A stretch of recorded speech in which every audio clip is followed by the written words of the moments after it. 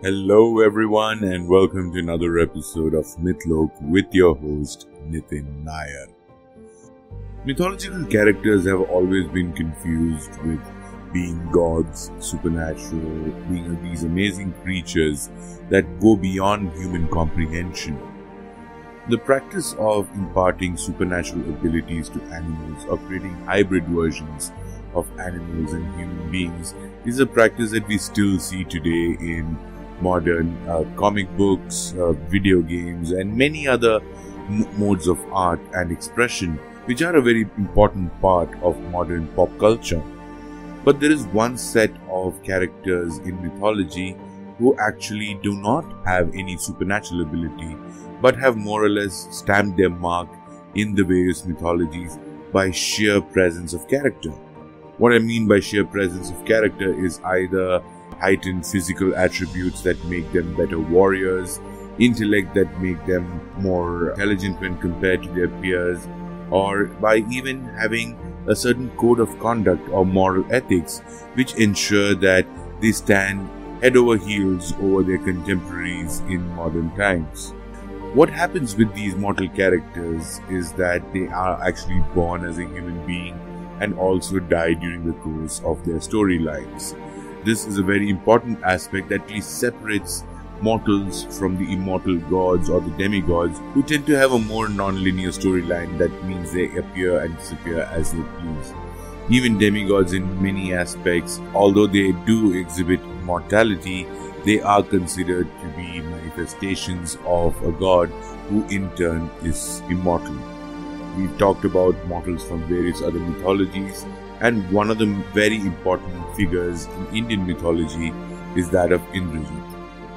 Indrajit might be the first negative or villainous character that we are actually featuring on this podcast and on the website, but he is one that has always captured my imagination and my interest, mainly because he was a proverbial prodigal son who was supposed to take over the reins of Lanka from his illustrious father Ravana, but unfortunately perished in battle to Lord Rama in the epic Ramayana. Indrajit was a prince of Lanka and the possessor of the kingdom of Indraloka. He is regarded as a great warrior in Hindu texts due to his participation in the Ramayana and the way in which he conducted himself throughout the epic. He was in possession of many celestial weapons and was also an expert at sorcery and magic. He was one of the first characters that we can see in Hindu epics that actually combine the art of warfare with that of magic.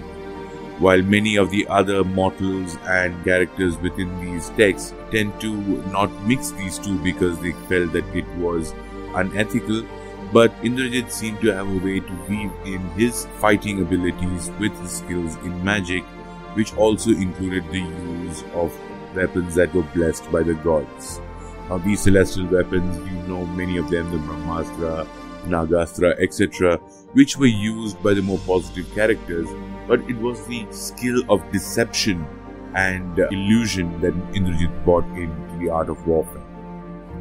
Indrajit is claimed to have vanquished almost half the vanara race using the brahmastra. This is unmatched in any of the ancient Hindu texts in terms of maximum number of deaths inflicted in a single battle. Known also as Meghnada, he was the greatest and most furious warrior on Ravana's side after Ravana himself. He was a great archer and unsurpassed grandmaster in the illusion warfare techniques.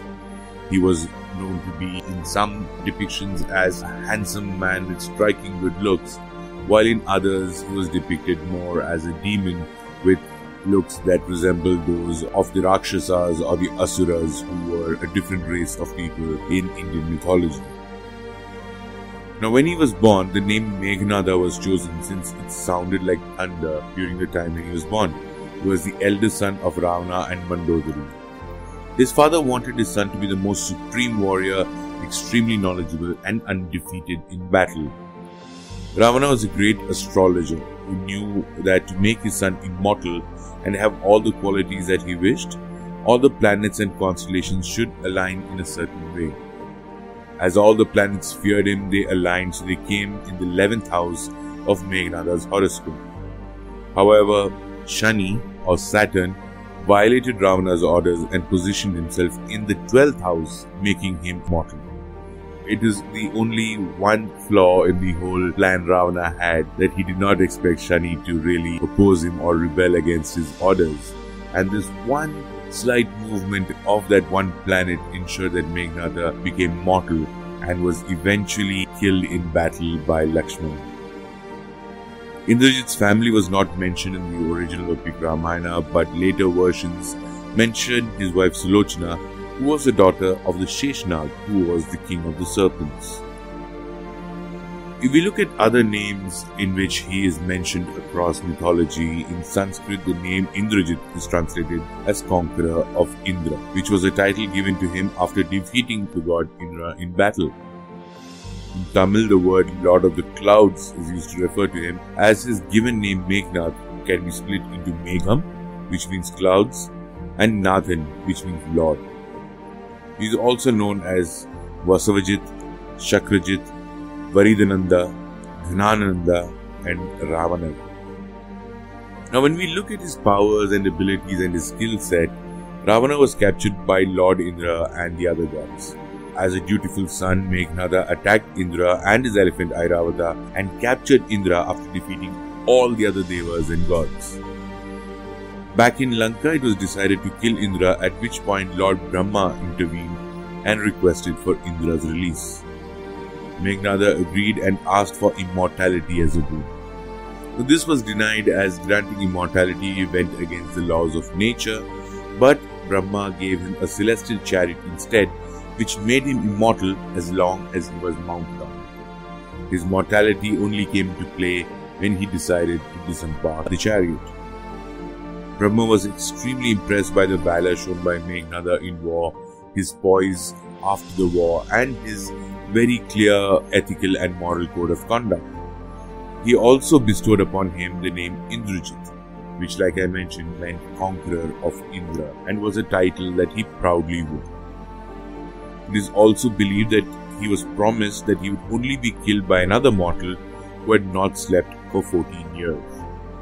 Unfortunately, as stories go, Lakshmana, who actually ended up killing Indrajit, had decided not to sleep for the 14 years in order to protect his brother Lord Rama and his sister-in-law Sita while they were in exile in the forest. In modern day times, Meghanada or Indrajit is a popular figure in other Southeast Asian mythologies, especially Thai, Malaysian, Indonesian and Sri Lankan mythology. As Sri Lanka is considered to be the erstwhile Lanka, which is mentioned in the Ramayana and other Indian epics, the focus on Ravana and Indrajit as positive characters in history or in mythology is quite prominent in Sri Lankan mythology as well.